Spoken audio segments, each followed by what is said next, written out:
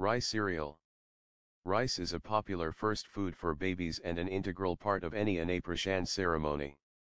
It's easy to digest, nutritious, non-allergenic and has a taste which is acceptable to most babies.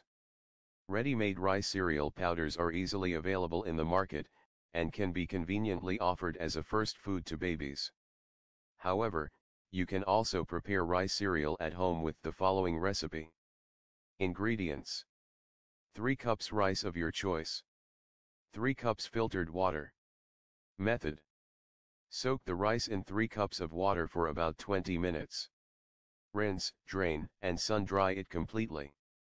Once done, put the rice grains in a pan and dry roast on a medium to low flame for 10 minutes.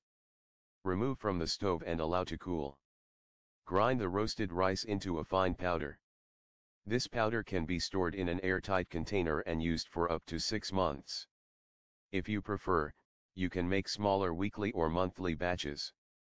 When preparing the rice cereal for your baby's meal, add boiled, cooled or lukewarm water to the cereal. You could also use breast milk or formula milk to prepare the rice cereal. The rice cereal can also be used to thicken any soups or vegetable purees you prepare for your baby. Subscribe us to know more health tips and home remedies.